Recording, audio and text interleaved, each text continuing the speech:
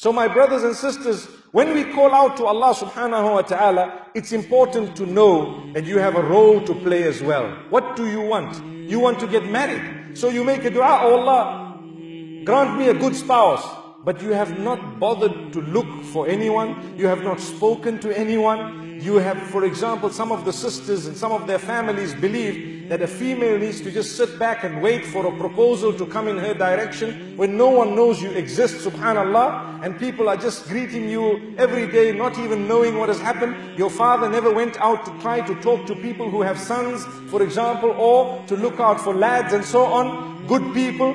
It is the responsibility of Waliul Amr, the guardian, the one who is looking after you, to get you married. It's the responsibility of the guardian. The guardian is considered a person who has failed if he did not actively look for a spouse for those females under his guardianship. So for us to just sit back and say, you know what, your prince, and I've heard this statement, your prince is already predestined. He will look for you and come to you by the will of Allah subhanahu wa ta'ala. You know what?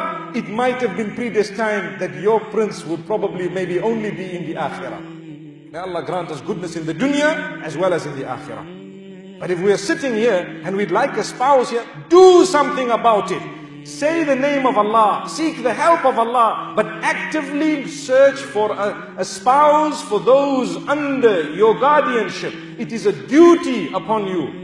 And this is what we fail to realize sometimes.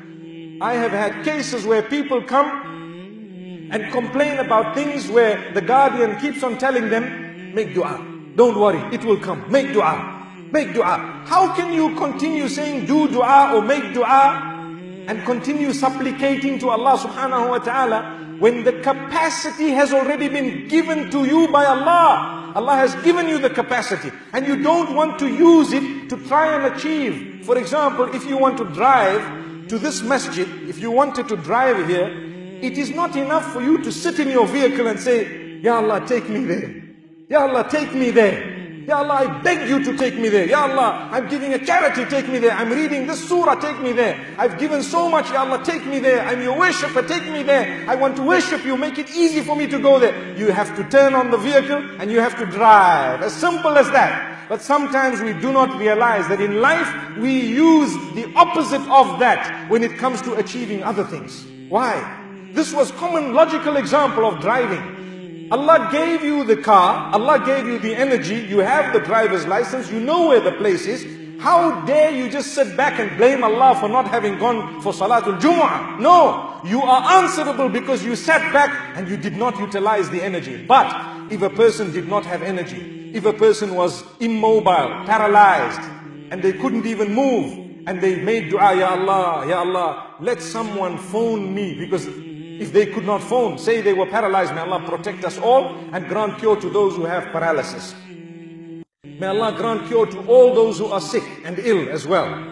So my brothers and sisters, if a person is totally paralyzed, they can then say, Ya Allah, send someone to pick me up, Ya Allah. That's fair enough, because then when someone comes, it will be from Allah subhanahu wa ta'ala. And if nobody comes, the person is sinless. Why? Because they cannot achieve what they wanted to achieve. They had nil in terms of capacity. But the minute you have the capacity, you must use it. May Allah subhanahu wa ta'ala grant us all goodness.